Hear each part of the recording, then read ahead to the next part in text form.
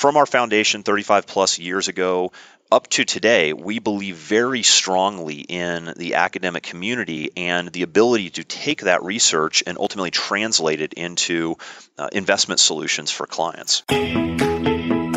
Welcome to Sound Financial Bites, where we help you with bite-sized pieces of financial and life knowledge to help you design and build a good life. The knowledge that has been shared from stages at conferences, pages of national business magazines, and clients living across America, our host, Paul Adams, now brings directly to you. Welcome to Sound Financial Bites. This is Paul Adams. I am so glad that all of you are here today, especially. Today we have a really special guest. But before we get to that, I just want to acknowledge all of you. You are out there in your car, driving to work, on a run, folding laundry, doing dishes, whatever you're doing to take some of that downtime in life and be able to invest in yourself and your knowledge. And just know if this is your first time listening to our show, I want you to know our entire goal is to help you design and build a good life so that you would be in the best possible position to make financial decisions.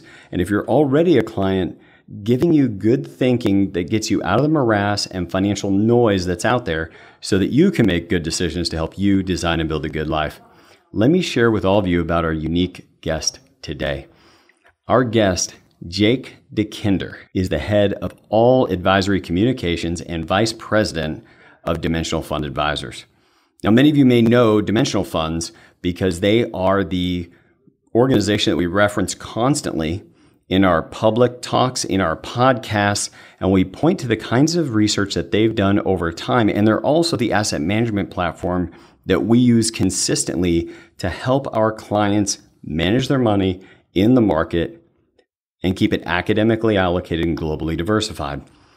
And his real role when working with advisors across the world is to help them learn how to bring these complex topics in English to their clients. Well, I guess it's not in English. In some countries, it might be a different language, but in plain language to be able to help them understand how to take care of their investing with their advisor. So prior to joining Dimensional, Jake also owned and operated a chain of restaurant franchises. Now, he's got a CFA, he's an MBA, he went to the McCombs School of Business and the University of Texasat Austin. And I'm just so glad that you could be here with us. And Jake, I know that I left a few of your accomplishments off of the list, but I'm so glad you could be with us today. Paul, it's wonderful to be here. Now, before we get rolling and jumping right into dimensional funds and different ways of thinking about saving and investing for people, could we do a step back and have you share with our audience a little bit about the mutual fund industry? People have owned mutual funds in their 401ks, IRAs, maybe purchased them individually, but a lot of people don't know where the mutual fund industry has been overall. Sure, I'd be happy to share just a little bit of background there. You know, if you go back to sort of the start of the industry or the idea of a managed fund of some sorts, traditionally what you saw was it was more of a stock picking, market timing approach, looking to say, is there some way we could outguess what we're seeing out there in the market or outsmart the market in some way?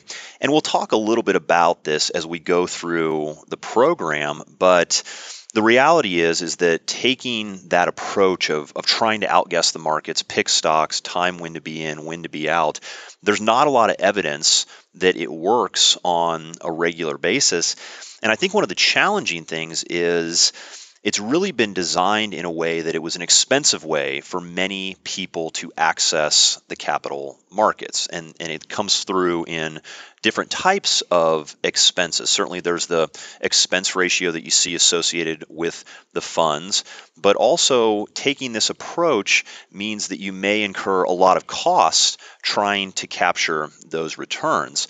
And I think the challenging thing for investors is there's been a lot that has been marketed at them over the last several decades, really 50 plus, 60 plus years, that this is the way that you need to go about investing to have a successful experience. And it's tough because what we know is there's not a lot of evidence that it works. But for the average investor that's out there, it's maybe all that they've known, all that they've been exposed to, all that they've been sold over the years. But what we're seeing over time is there are better ways that people can capture those capital market rates of return and ultimately have a better investment experience. When you say that, and you mentioned about the only way most investors get exposed to this. Now, I've been in this industry nearly 20 years, and it's also in the early stages of my career. And by that, I mean the first half. The people that would come out and educate me as an advisor were the people from the mutual fund industry. And they really go out of their way to go after the advisors as a specific conduit to help, get exposed, if you will, to clients. And I would say many advisors that I've spoken to, when we talk about some of the things we're gonna chat about later on, even they get a little bit surprised and agitated. So I'm glad you're here to bring this across. Maybe now, in the scope of the overall mutual fund industry, we have this history of marketing a great deal, having to pick stocks, speculate, etc. What are the origins of dimensional funds? Where did it come from, and where is it now? And how specifically does your role work directly with the advisor and client? Well, certainly. Dimensional was really formed out of a lot of academic research that was taking place in the 60s and 1970s. Our founder, David Booth, along with his partner, Rex Singfield, were students at the University of Chicago and had a very close connection with many of the leading thinkers in this space. And we formed the firm around the idea of accessing the markets in a different way from what we were seeing out there in the industry. We think that there's a lot of value in the research, a lot of value in the data, not necessarily taking a guessing approach.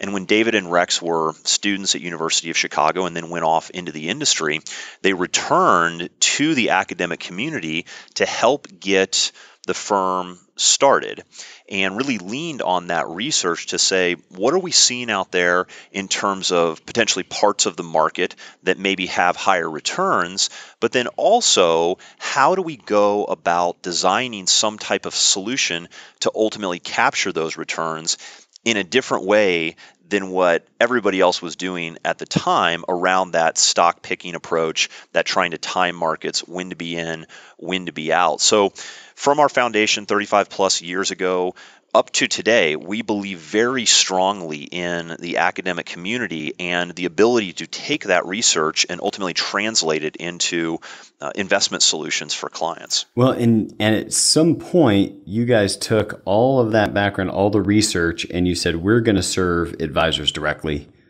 as opposed to working with clients directly. Could you tell me a little bit about that decision making and how you guys arrived where you are today? Certainly. Well, the company the first funds came out in around 1981. And for the first 8 or 9 years, we only worked with institutions, state pension funds, large endowment, organizations of that sort. And we had an advisor who was looking to use dimensional funds for his clients. His name was Dan Wheeler. And he approached the company and said, I think that these funds make a lot of sense for my clients, but I also think that there are many advisors out there that need to know that there's a better way of helping clients reach their goals. And so Dan ended up forming the financial advisor business in the late 1980s, early 1990s here at Dimensional, and just started off with a handful of advisors, but it has slowly grown over time as people have realized that not only is it a great way to access the capital markets, different than that active management approach of what we've seen traditionally, but also taking this approach and working with the types of advisors that Dimensional is associated with, it's translated into ultimately very good investor experiences, because there's a lot that advisors bring to the table beyond just simply the investment management piece of it. And we'll get into some components of that as we go through, but that's really one of the reasons that at Dimensional we have built our business on the advisor side around what advisors are trying to do to help their clients. So, a few times you've mentioned active management. We have all different levels of financial literacy in our listeners. So let me just define active management. And of course, Jake, just refine this at all if you need to, but it's the idea that there is a manager sitting at the top of that mutual fund or a team of managers whose job it is to look at the stock market, equity markets, bond markets, and say, I think this one is going to do better than all those other ones, or this country is going to do better than these other countries. And they're making that kind of selection actively as an individual or a group of individuals in an attempt to beat what the market would have done without them. And you'll see many mutual funds that you have in your 401k, IRA, they are constantly compared to an index. And Jake, could you just share with our audience, what's the history been like for many of these active managers just trying to beat the index that they willingly say they should be compared to? Well, Paul, I think you're exactly right in that description there. And it goes by a lot of different names. It goes by active management, traditional, conventional management, stock picking, whatever it may be. But to me, it all comes down to this idea of, do you look out there in the market and do you believe that you can identify individual companies, individual countries that are somehow either mispriced, or if I just hold this one investment or a handful of investments inside of my portfolio, I should do better than the market? And what we've seen, if we look at all of the evidence, the first study was around 1965 by a professor at University of Rochester, Michael Jensen, all the way to today. And there's been numerous studies throughout. What you see in the numbers is that very few active managers outperform their benchmark or outperform the index over an extended period of time. So in my mind, from a theoretical standpoint, it seems very challenging to say that me as a manager or me as a person somehow has more knowledge than everybody else out there that's looking at the same information, and I can pick just the handful of stocks. And then when you look at it on the empirical side, the actual numbers and how it plays out, there's nothing that supports that approach works on a consistent basis. And in just a moment, I want to ask you, before we go to break, a little bit about the people that just try to buy a mutual fund that has an active manager versus our clients who already have more net worth than your average bear. And they say, well, I'm not in mutual funds. I've got the private wealth manager at X institution, and they're buying the stocks for me individually based upon a much larger set of recommendations from their organization. So we're going to be right back, and that's where we're going to pick up. At Sound Financial Group, we are committed to continuing to bring you sound financial bites. Hello, my name is Corey Shepard, president of Sound Financial Group. If you are finding value in these weekly podcasts and they are making a difference in the way you think about money, then think about what kind of a difference could be made if you engaged one of our advisors to help you look at your personal finances. So what would the next step be? Send an email to info@sfgwa.com with philosophy in the subject line, and we will coordinate with you to have a conversation with Paul, myself, or one of our other advisors to share with you our philosophy of money. No one is going to close you on that call. No one is going to make you an offer to become a client. The only thing we allow our advisors to do in that call is teach, and the only thing we allow you to do is ask for an application. While we don't accept everyone who applies to work with us, we are committed that any Sound Financial Bites listener who wants to go deeper has the chance to expand their thinking and walk away with new education and resources around money. So even if we find out we aren't right to work together, our team will absolutely take care of you in that call and make sure that you have access to resources that might be of help to you. Now, right before we went to break, you were sharing a bit about this way that active managers tend not to outperform their indexes. And I got to actually share something with you that was a bit of a, like a fanboy moment for me. I had a chance to attend a conference out in Bermuda. It was more of a business conference, but Michael Jensen was teaching a good section of it. And I had a chance to go up to him. He mentioned his research about these active managers not beating their indexes. And so I had a chance to go up to him and chat with him a little bit about how we had been using dimensional funds to help our clients kind of escape what can be a bit of a rat race of trying to chase around active managers who are picking stocks and speculating. And he stopped and he said, he was impacted by the fact that his work and that the fact that I had read his work, and that was the early entry into me finding dimensional funds, was reading his stuff. And he was so pleased with really what you guys have been doing, and that advisors are becoming more likely to bring these kind of concerns to their clients. Well, that's great to hear. I mean, I think, again, we believe very strongly in the academic community because they bring a very unbiased opinion to just looking at the data and looking at the evidence. And his study really was one of the groundbreaking studies because up to that point, there wasn't a lot of people looking to say, how well are these active managers doing compared to some representative benchmark. So he really did lead the way in terms of thinking about this manager research and how many are outperforming and how many are not. Well, and right before we went to break, you were sharing how that works at a mutual fund level. But what if somebody listening says, well, I've got my money with fill in the blank here, private client group, and I actually own a series of individual stocks. I don't own a mutual fund. There's some big recommendations coming from on high in that organization that then my broker or advisor is buying all these stocks for me. How do you speak to that?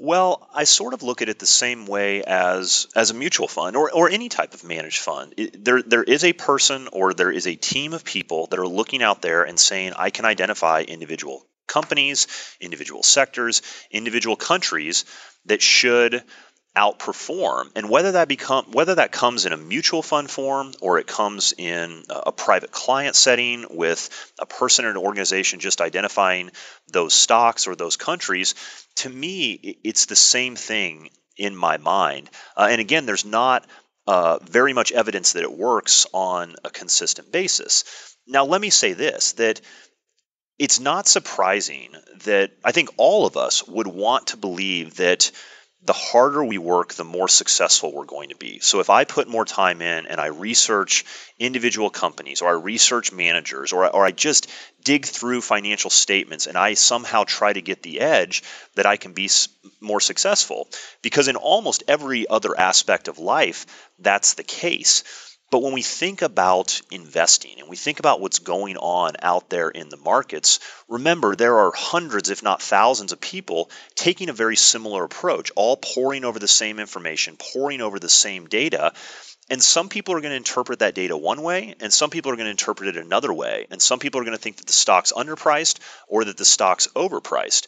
But in our minds, that's the beauty of believing in the capital markets, that we can actually use the markets to our advantage rather than trying to feel like we have to outguess them or outsmart them to have a great investment experience. When each time that they're after outperforming the market, they're placing trades inside the portfolio that are actually triggering additional costs that the fund manager then needs to outperform. It's almost like a negative feedback loop, or I sometimes talk about it like, you gave a great running metaphor I hadn't heard, but I think of it like if you're a really good runner and you're marketing the fact you're a really good runner, in this case, the speculators that are inside the active management fund trying to stay ahead, it's like they're running with a parachute on, but you used a different one. Well, yeah, I look at it as, if I'm running a 100-yard dash and I'm forced to start 10 yards behind the starting line, it's going to be a lot more difficult for me to catch up and have a good chance of winning. And I sort of look at expensive investing or costly investing that way. And when I say costly investing, there's two forms of costs. There's the costs that you see, and then there's the costs that you don't see. And what I mean by that is the cost that we see when we think about investing in any type of fund can come in the form of an expense ratio. And we can look up the expense ratio for any mutual fund that's out there. But there are a lot of costs that are much more difficult to see that investors may not be aware of. And a lot of those come in the form of implementation costs. The more trading I do inside of the portfolio, the more potential costs that I generate. Or if I'm tied to a particular stock, I may have incentives to get more of that stock into my portfolio in a quick amount of time. And when I do that, I may cross what they call the bid-ask spread in a stock, or I may have market impact. Really, the idea simply is that if I'm tied to an individual stock, or if I have a very strong opinion, I may spend a fair amount of money getting that stock into my portfolio. And what I can tell you is whether it's the expense ratio, the costs that we see, or whether it's some of these other costs that are a little bit more difficult to measure, both of them take away from your return as an investor. And when you think about how you want to go out and you want to access the markets and you want to invest in the markets, you want to make sure that whatever investment approach you're employing focuses on both those costs you can see as well as the costs you can't see. We're going to have a giveaway from this episode that you can find at www.foundations.sfgwa.com, foundations.sfgwa.com. And we'll have it in the show notes also. We're going to enclose in that a link to the article on Forbes that talked about the real cost of mutual funds. And you don't see these kinds of ads or these kinds of articles very often in major publications, because you'll notice even on this very article, surrounding the article, usually when you pull it up online, you'll see advertising from the mutual fund company. So it's not the kind of article you see come out a lot from some of the major publications like Forbes, Fortune, etc. So thank you for that. And we'll make sure to give people something they can read to better understand some of those key components of what you mentioned. And one from that article is actually something that is the cash drag. And you mentioned earlier about dimensional funds. You have to be connected to an advisor. You can't go into your E-Trade account and just buy one of the dimensional funds. And part of the reason has to do with investor behavior. And in that article, it points to cash drag. Could you talk a little bit about how your behavior, or better yet, if you're a disciplined investor, how the behavior of everybody else in the mutual fund that you're in actually impacts your outcomes? Sure, I'd be happy to speak to that. I mean, I think, from a high level, we have two broad sides of the business. We have our institutional side, which I mentioned, and then we have the financial advisor side. And on the financial advisor side, we don't allow investors to invest directly with Dimensional. It's only through a financial advisor. And there's a couple of reasons that we set up the business that way. What you see out there sometimes with the general public, investors in general, is when things are going well, they may move money into the markets. And then when things are not going well, they may pull money out of the markets. And from a manager standpoint, when you think about someone like Dimensional, if we had a lot of money that was moving into the funds quickly, and then we had a lot of money that was moving out of the funds quickly, it might mean that we would have to go to the markets and be forced to buy a lot of something in a short amount of time, or sell a lot of something in a short amount of time. And you can imagine that if you're forced to do that, you may not get as good of prices as stuff's coming into the portfolio or going out of the portfolio. So one of the reasons that we've structured the business the way that we do is having that advisor in the middle brings a fair amount of discipline to the cash flows of the portfolio. And what that means is it tends to benefit all of the shareholders that are currently in the funds. But there's actually another reason that we've sort of set the business up the way that we do.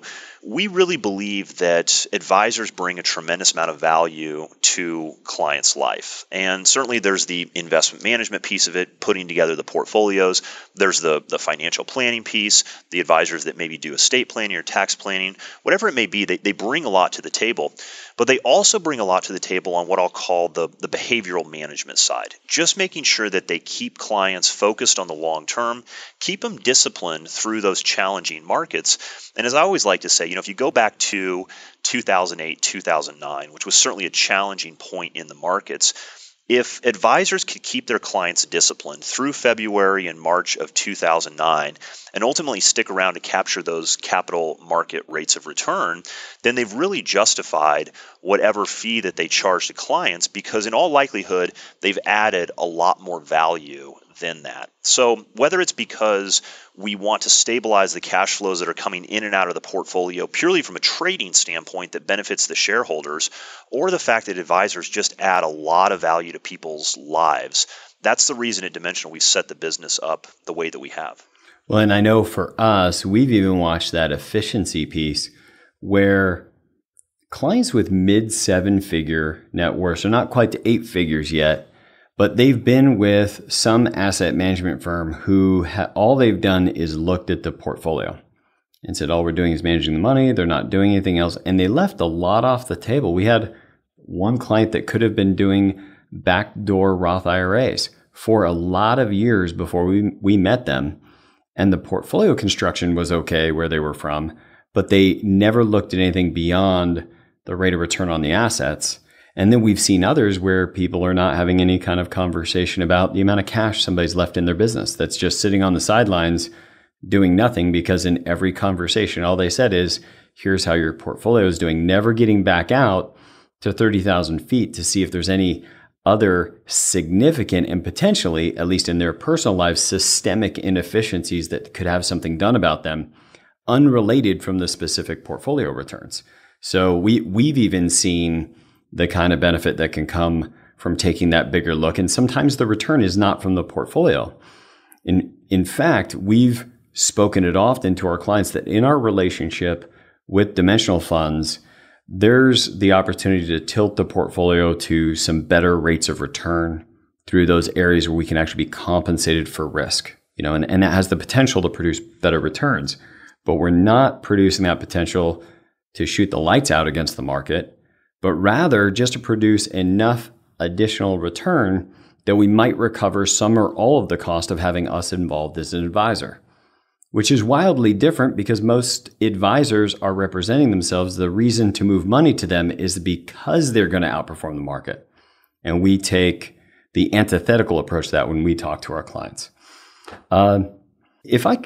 Speaking of clients, how they look at money, wealth, and their life, I've really looked at investors as a whole in 4 major different areas. So this is away from people's overall look at their financial lives, but rather just looking at what classification they fall in specifically in their investments.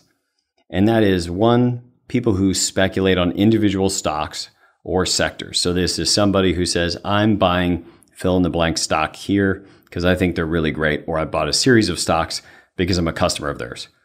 Next, I'd put on someone who works with an advisor, but they're with an advisor that's choosing actively managed portfolios largely. Then we have those that are DIY, do-it-yourself. They're buying indexes or perhaps engaged in a robo-advisor. And then I think lastly, out of the 4 groups, you have somebody who I think is the most rare bird of the investor out there, somebody that has found someone to work with who uses structured investing with dimensional funds and then coaches them through the years and helps them make better overall financial decisions. 1, am I missing anything in that?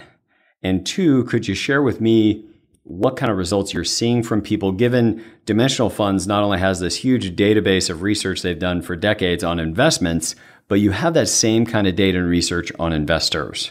Certainly. No, I think you've hit on 4 really broad camps of investors that are out there.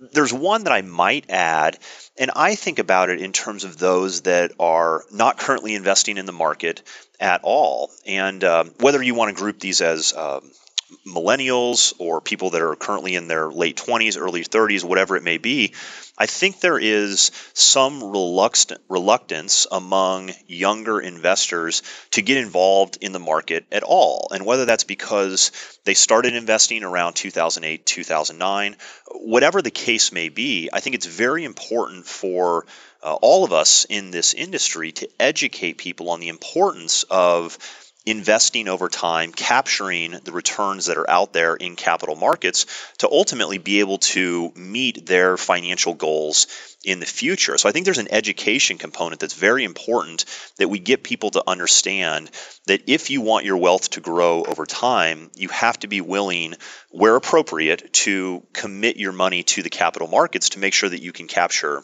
those returns. Well, and those might be the ones that came of age, the 18, 19, 20, right when 2008, 2009 hit. They might have had to start paying for their own college because a parent lost everything they had through speculation or whatever. And those are the people that are still trying to get their feet underneath them to even understand it. Whereas their parents have gone through some market cycles and have an understanding of it. These I call them kids, probably just because they're younger than I am, but they haven't seen that, and they might just have money going to cash still. And we've seen a few of those where you sit back and go, I wonder why that is, but I think you gave some great voice to why that might be.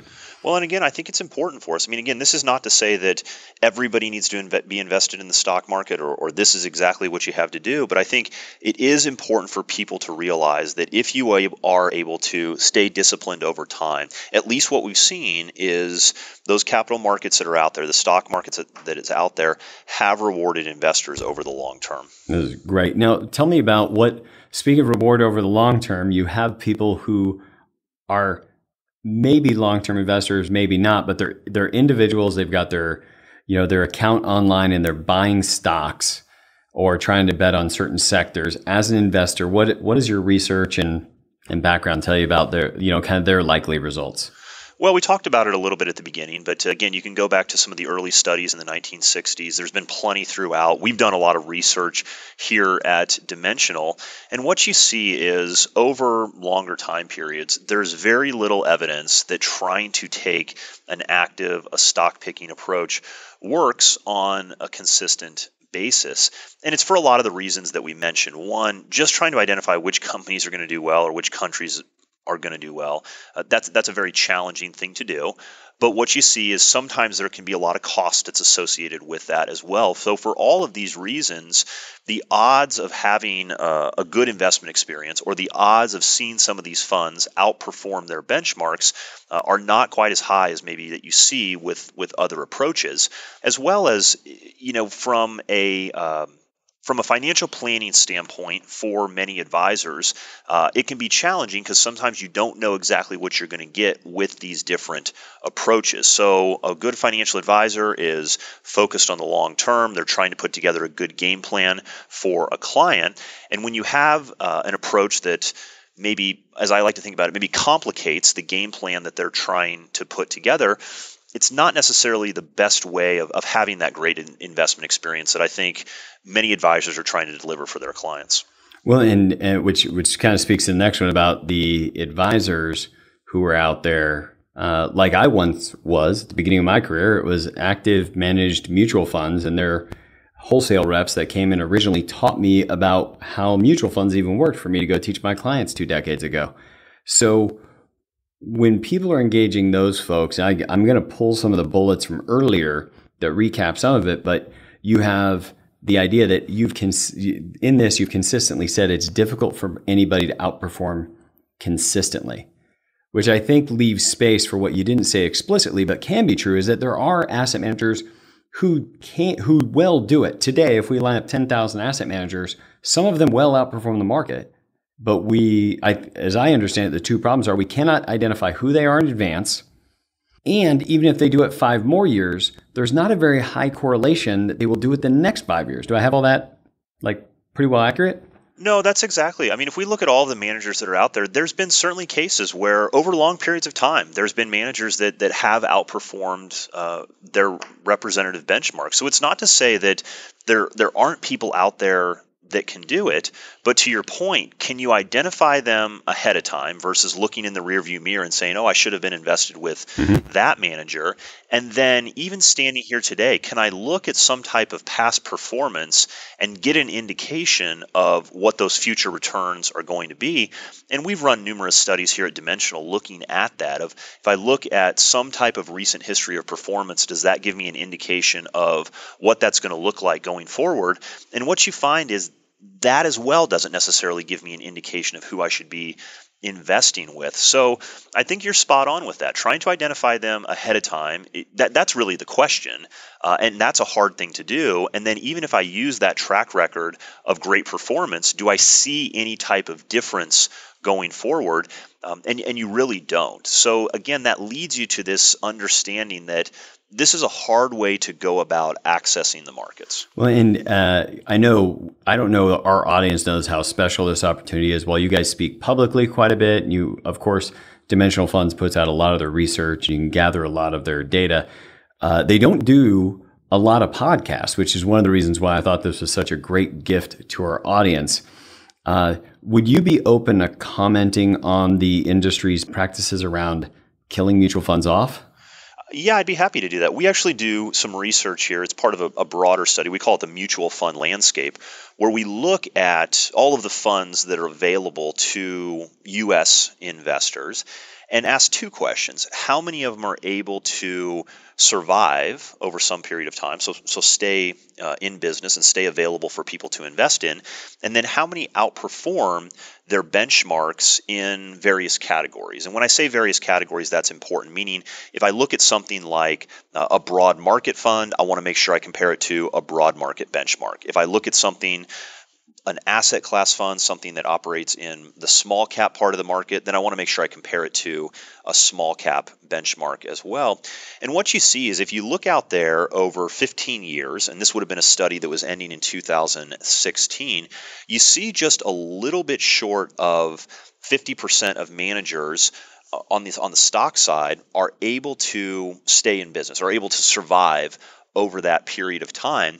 And then you only see 17% of those managers outperform their benchmark over that 15-year period. And so 17% of the survivors? 17% of the total. So we would have started with roughly 2,800 funds. Again, we can get this information out to the investors listening, but about 2,800 funds were available to U.S. investors over that 15-year period, or at the start of that 15-year period, and you only see about 17% of those outperform their benchmarks. So not great odds when you think about maybe what you're trying to accomplish as an investor. And when they kind of sounds mean, but when they kill a mutual fund that say has $100 million in it because it's not been doing well, they don't just send the investors their money back. They usually will roll it into another fund that they had available. Yeah, I mean, we don't necessarily have time to get into all of the operational issues as well, but yeah, that's the way that it works. Is that it will be taken over by another group that will ultimately manage that fund, and then the investors can get their money back from that. So that's not to say that they can certainly request it. Yeah, I remember the first time I got one of those statements where I was like, oh, this looks really good. Like, this particular fund company has this mid-cap fund, and they've got another mid-cap fund, and they're going to make it more efficient by combining the two. And I didn't know that it was because they were winding down a fund that hadn't done as well as they had hoped. Let's switch to that next investor. It's just two more, and then I think we'll wrap. And just know, everybody, that if you go to dfa.sfgwa.com, we are going to have for you some of these pieces, reports, articles that we're referencing. So if you just want to sit back on a lazy Saturday afternoon with a glass of wine, you can read some of this stuff as well as listen to it. Let's talk about the folks that do index investing DIY or with, the venerable robo-advisor.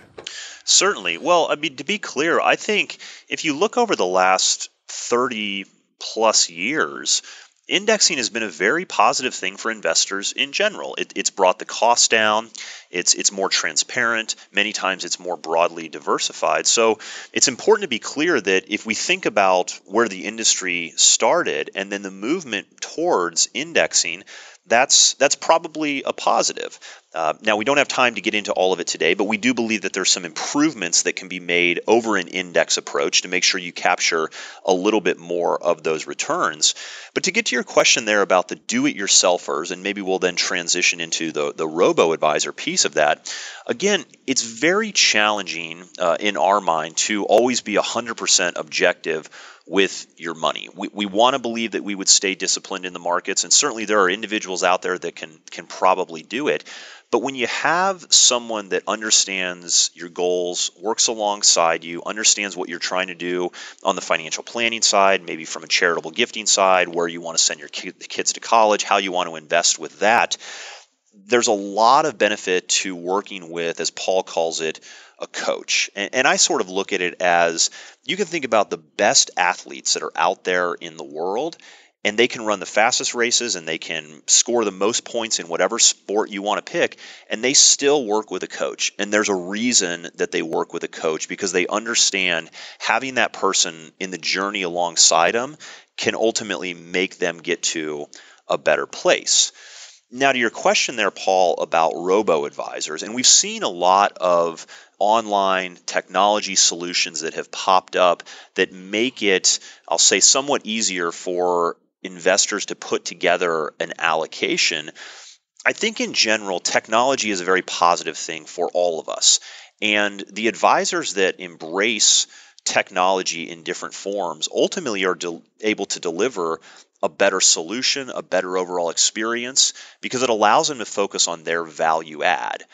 But to say somehow that there isn't the human element that needs to be there to help coach the person along, to really understand what it is that they're trying to accomplish, I think it's very difficult to assume that a computer is going to be able to figure out all of the intricacies of somebody's life and maximize that probability of having a great investment experience.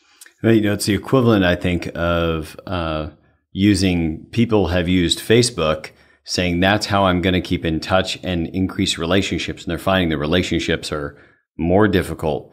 And one of the things we've tried to do is use technology to create more accessibility to us as the advisor, and no matter where the client is. We work with clients all over the country using technology to enable the relationship, but not to disable it.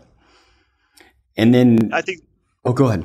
Well, I was going to say, I think that's a very fair statement. I think all of us need to understand how the world's evolving and think about how we can incorporate technology in many aspects of our lives to either deliver or either live a better life or deliver a better overall solution to whoever our clients may be. Very good.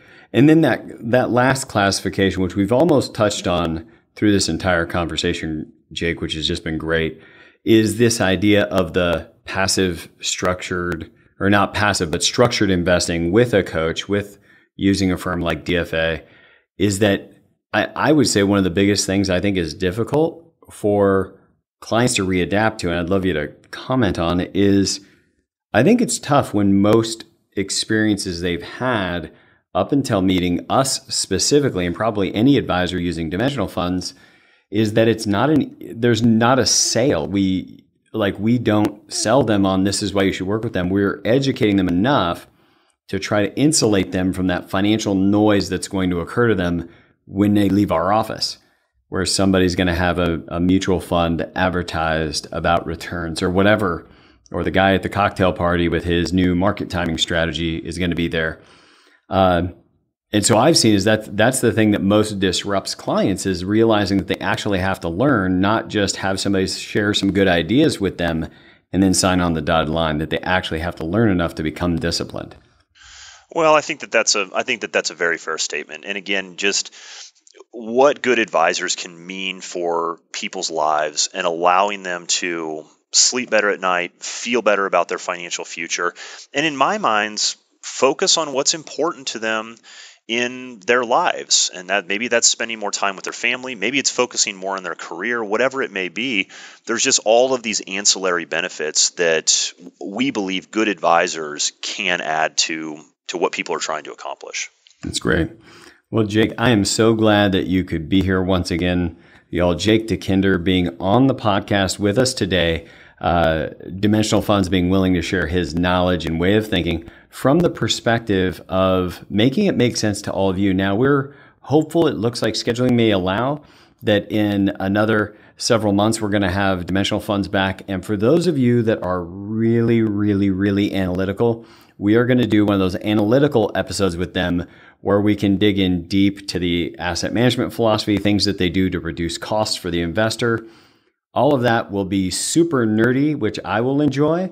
And yet some of you may have to let that one wash over you at double speed so you can get through it. But we're so glad you could be with us today. Remember, you can get all the takeaways from this episode at www.foundations.sfgwa.com. That's foundations.sfgwa.com. And we're so glad you could be with us today. Don't hesitate to share this podcast with someone else that you care about. And be sure that if there's something that's on your heart and you're saying, I think this Sound Financial Group philosophy may be for me, then just reach out. You can email us at info@sfgwa.com. And we're always willing to take time with you to share our philosophy and see whether or not there's a fit. Have a great rest of your day, and we hope this has been a contribution to help you design and build a good life. I want to acknowledge you for taking the time to tune in to Sound Financial Bites. You stopped long enough in your busy day to reflect on your finances and your future to help you design and build a good life. please take a moment to subscribe to this podcast and follow us on social media. You can find us on Facebook and LinkedIn. If you have a topic you would like to hear us discuss, please send us a note on Facebook, LinkedIn, soundfinancialbites.com, or email us at info@sfgwa.com. Be sure to check out the show notes for links to any resources that were covered in each episode. For our full disclosure, please check the description of this episode, the description of this podcast series, or you can visit our website. Make it a great day.